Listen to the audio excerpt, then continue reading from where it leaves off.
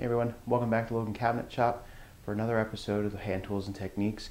And what I hope is going to be a popular new feature of the podcast because it gives you the opportunity to get your questions answered right here on the show. You know, I get a lot of email from readers of the blog and viewers of the podcast with lots of different questions about different aspects of woodworking.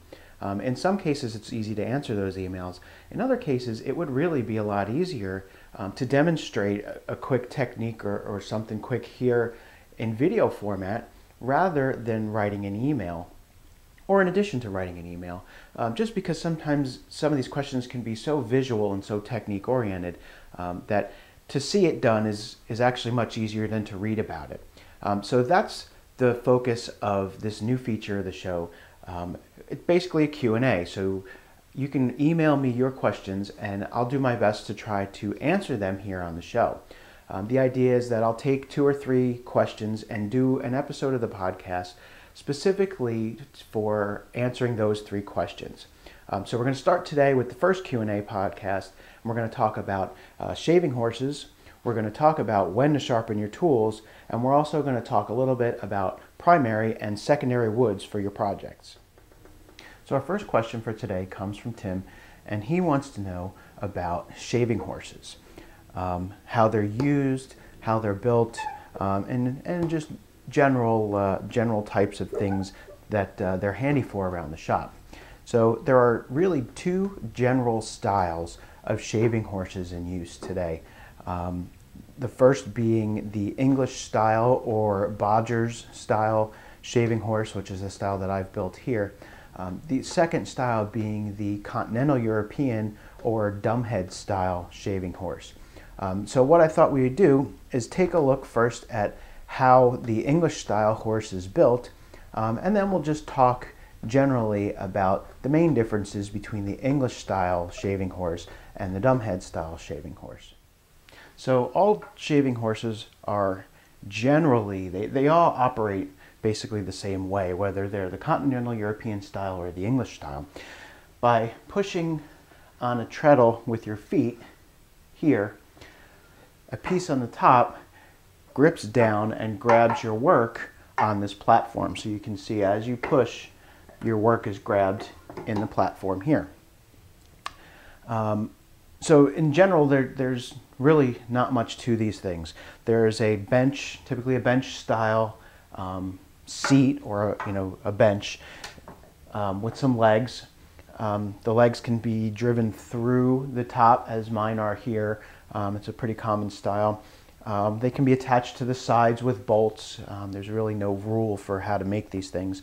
And there can be 3 or 4 legs.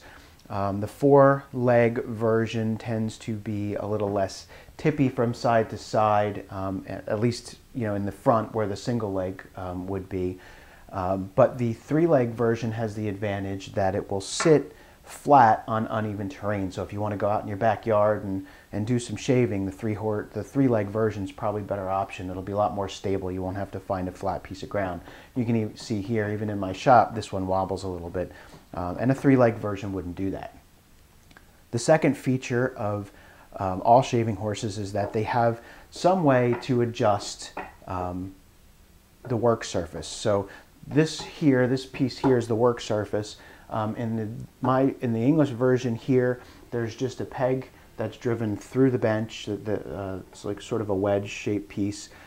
There's a peg that goes completely through the work surface, through the side of the work surface, through that pivot piece, and that's what allows the work surface to swing up and down, to adjust for height.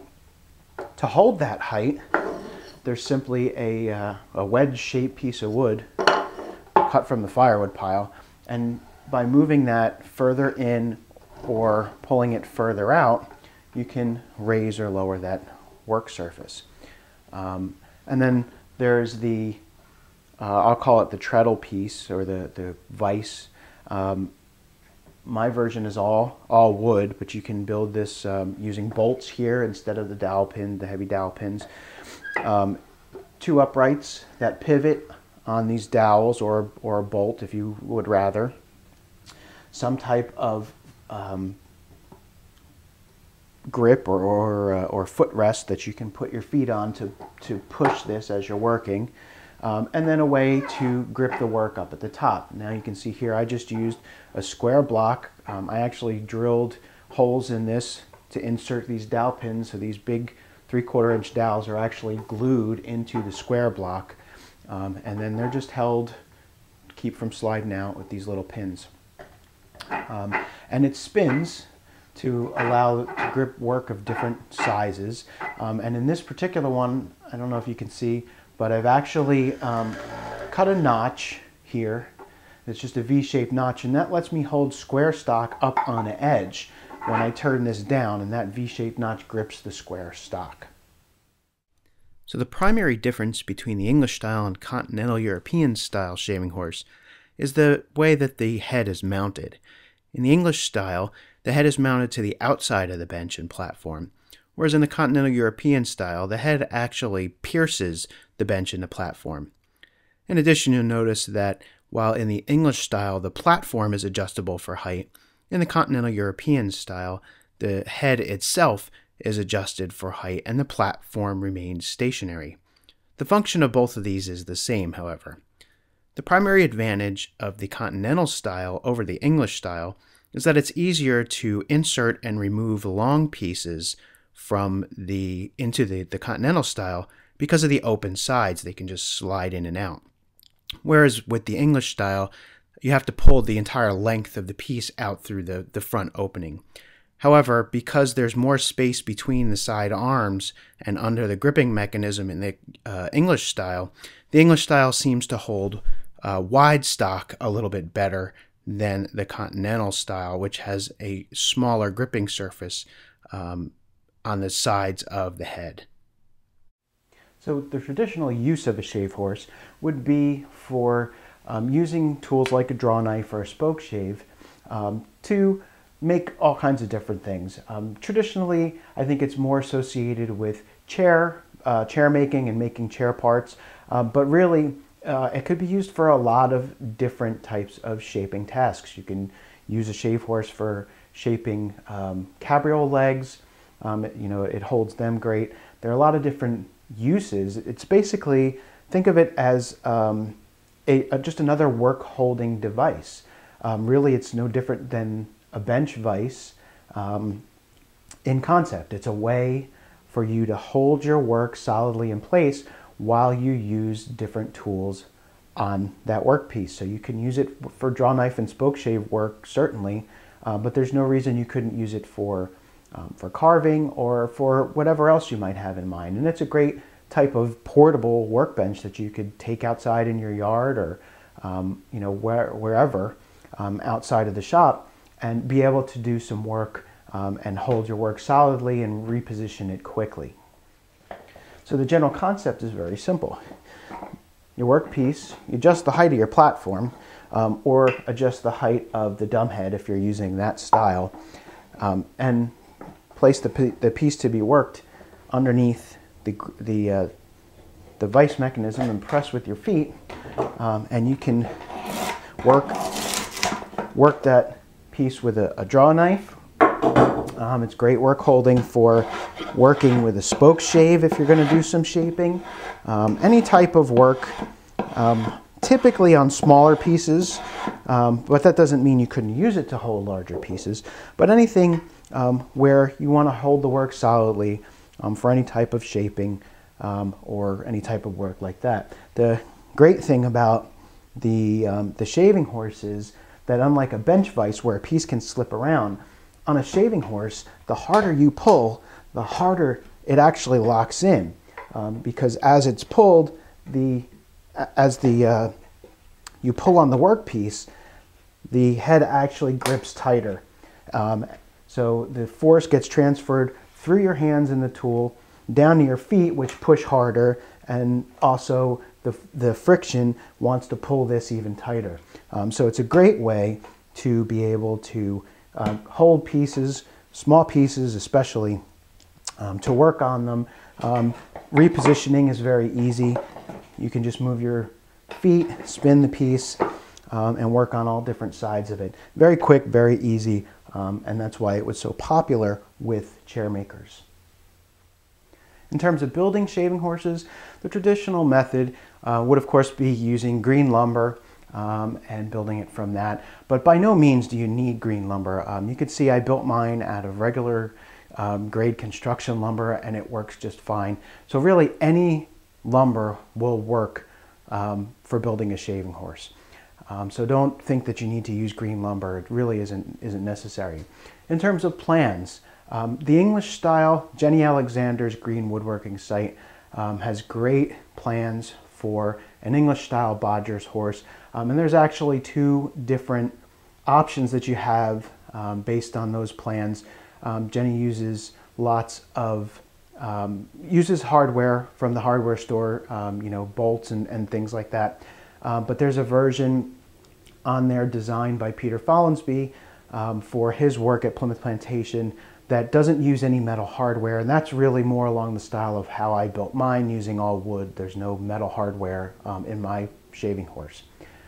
The Continental style, there's several plans for those. Roy Underhill talks about how to build one using green lumber in several of his books, so that's one place you can definitely check out. Drew Langsner's Country Workshop also has plans and designs for a dumbhead or continental style shaving horse. I think they call it the Swiss style shaving horse. The head's a little bit different than your quote-unquote traditional dumbhead style because it's not quite as large and typically just uses one board.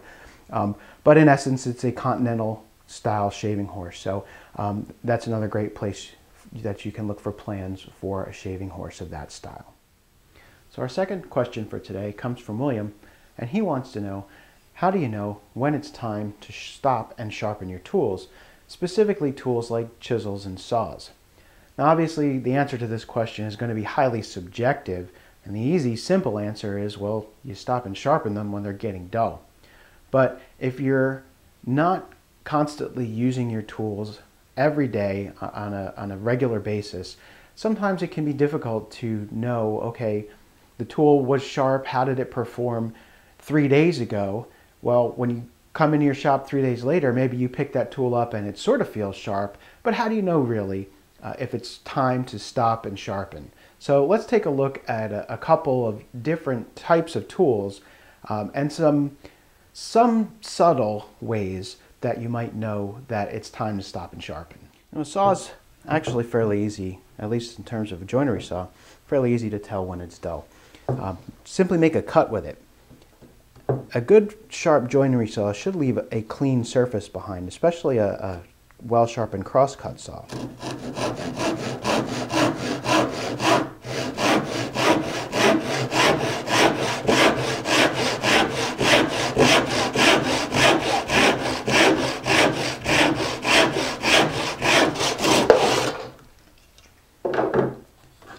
Now simply inspect the cut surface. The surface should be fairly smooth. It's not going to be glass smooth like you might get from planing it, but there shouldn't be a whole lot of torn fibers in there if you're using a crosscut saw. If you're starting to see a lot of very ragged surface, it's very likely that that crosscut saw needs sharpening. Rip file joinery saws are a little bit more of a challenge. Really, you're not going to get a good clean surface from a rip saw regardless of whether or not it's sharp or how large or small the teeth are. Rip saws just simply aren't meant for making really clean cuts. Now in a dovetail saw, we really only need that saw to cut clean enough that we can assemble that joint right from the saw. But ultimately, the surface isn't seen on the finished joint, the sawn surface. So it's really not that important that it makes a clean cut. What is important is that the cut is nearly effortless. So when I'm using a dovetail saw, if I am struggling to get the saw through the cut, if I can't quickly start and make that saw cut with little to no downward pressure on the saw, then I know it's time to resharpen that saw. This is easier to tell usually when a saw gets dull in the middle of work. If you use the saw intermittently and you haven't used it in a while and you pick it up again, it can be difficult to tell if the saw is dull or not. One way you can tell is if the teeth grab the skin of your hand or your fingers. If it just slides across and you really feel that the teeth are almost rounded, then that saw definitely needs sharpening. It's actually probably well beyond needing sharpening. But if the teeth are sharp enough to just barely grip the skin and pull a little bit on the skin of your hand, then that saw is probably sharp enough. Large rip saws, once again, are really never going to leave a clean surface, no matter what type of wood you're using or how well it's sharpened. These saws are really meant for rough work. They're meant for fast work.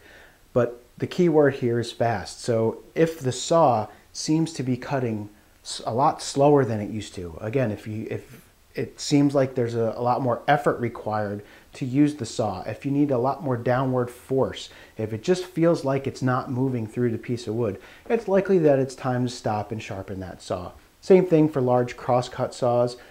They're typically not going to leave a really clean surface. The teeth are usually too big, and we're usually using those for rough work anyway.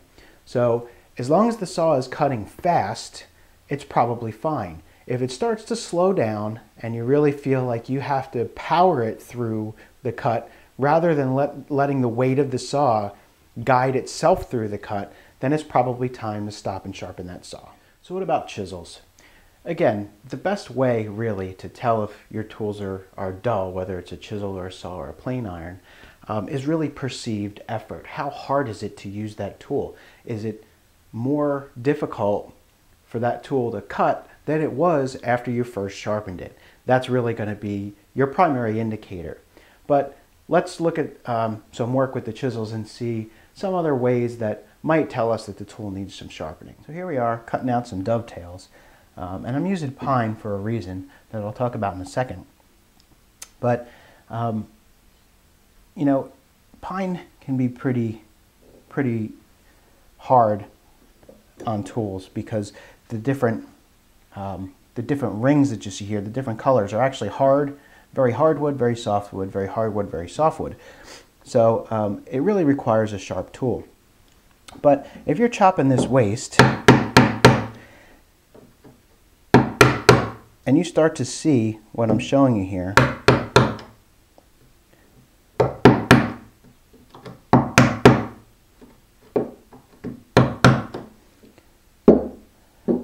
this chisel could probably use a little bit of sharpening. You see how it's compressing that softer wood. So that's not an ideal situation for sharpness of a chisel, and that's why I like to use pine to test for this. Now, in pine, chopping dovetails, you're going to get some of this even with a really sharp chisel, but it shouldn't be too severe, and you shouldn't be pulling out big chunks either. If you start to see voids in this end grain here, then you really know that your chisel needs some sharpening. On the other hand, if we take a chisel that's been recently sharpened, now you can start to see the difference. This chisel should actually be able to just push right through this end grain, and I shouldn't even really need to chop it. Now again, you can see you are going to get some compressing even with a really sharp chisel, but the surface is much cleaner because it's slicing more than it is compressing. This chisel could probably use a little bit of sharpening. This one, I would use that a little bit longer. How about a hand plane? Again, very similar situation. Perceived effort is probably your primary indicator whether or not your tool needs sharpening. But pay attention to the surface that the plane is leaving behind. If you start planing a board and the shavings are coming out really nice, really unbroken, the surface left behind is almost like glass, very smooth, and working really well. And then all of a sudden, after 10 minutes, 15 minutes of planing, things don't seem to be like they were when you started. The surface is a little fuzzier, a little rougher. Maybe you're getting little tracks left behind that could be indicators of a chip in the iron of the plane. Maybe it hit a knot or something, and and you got a little chip in the iron, pay attention to the surface of the board and the perceived exertion of use. With a smooth plane, it's not going to be very hard to push it, and it shouldn't be. If it all of a sudden starts to get a little bit more difficult to push that plane, it's probably time to stop and sharpen. And again, look at the surface of that board. If the surface of the board is clean and polished and free of fuzz, then your iron is probably fine to keep going. If it starts to get harder to push, if the surface of that board starts to get a little fuzzy, maybe you're starting to get a little bit more tear out than you were before, it's probably time to stop and sharpen that iron. So our last question for today comes from Thomas, and he asked about primary and secondary wood choices. Now again, as with a lot of things in woodworking, this is highly subjective. In terms of traditional selections for primary and secondary wood, what we typically see is that primary wood is the species that you want to look at. And that's always the case. The primary wood is going to be the species, what you want to see, the finished piece of furniture, the look that you're going after. Typically for primary woods, in traditional furniture, we see species like cherry, mahogany, walnut, sometimes tiger maple. They were usually species that were fairly easy to work with hand tools. They were usually more expensive because they were more beautiful woods, but they also typically required a little bit more work to harvest, to turn into boards, and the like. So in a lot of traditional furniture, we see these beautiful woods that were used as primary woods. Today, most of the furniture that we build, especially the more contemporary stuff, a lot of those pieces are using what in traditional work we would consider all primary woods. Because of the way the woods are selected today, mostly more for appearance than they are for workability. In a hand tool shop, we're interested in a little bit more than just the appearance of the board. So I'm going to use a piece that I built several years ago as an example here. This piece was built out of what the lumberyard said was African mahogany. I don't know exactly what species it was. It could have been sapele, it could have been kaya. There are several different species that are frequently called African mahogany. It just depends on what dealer you go to. But at any rate, for the primary wood, I was going for the appearance of the wood, the dark tones, the grain, etc. Secondary woods in a traditional piece of furniture or in a traditional shop using hand tools were typically chosen mostly because they were easier to work with hand tools. Now in this case, for this particular piece, I used soft maple. And soft maple to me is actually a sort of a underappreciated wood. It has a nice grain pattern to it. It has a nice color to it. And it's fairly easy to work with hand tools. We don't see it a lot in period furniture, at least not as a secondary wood. But tiger maple that you see in period furniture, the figured maple, frequently was a species of soft maple. So it was actually used quite frequently as a primary wood. In this case, I used it as a secondary wood. What are some other good choices that you could use as a secondary wood? Well, in my shop, I'll typically use species like eastern white pine, or poplar, or cedar. These are all woods that are easy for me to work with hand tools. They don't require a lot of effort. They require sharp tools, but they're very easy and very pleasurable to work with. And they're also typically less expensive. If I'm paying $6 to $7 a board foot for a piece of walnut, but I have 30% of that project is on the inside of a case and I'm not going to see it, why do I want to spend that much money on the lumber when I can get poplar for $2, $2.50 a board foot, or pine or cedar, for example? They're much less expensive, they're much easier to work, and they're not typically seen in the finished piece. So let's use a less expensive wood that's easier to work for those non-visible parts. So there's just an idea, at least in a traditional sense, of how we would choose primary and secondary woods. In a more contemporary sense, what we see going on is the primary and secondary woods are often chosen for how they look against one another. So for example, you might see primarily a piece that's primarily walnut, and maybe it has some maple panels in the doors or some maple accents for that dark light contrast. So that's another way you can look at selecting your primary and your secondary woods, how they complement each other visually.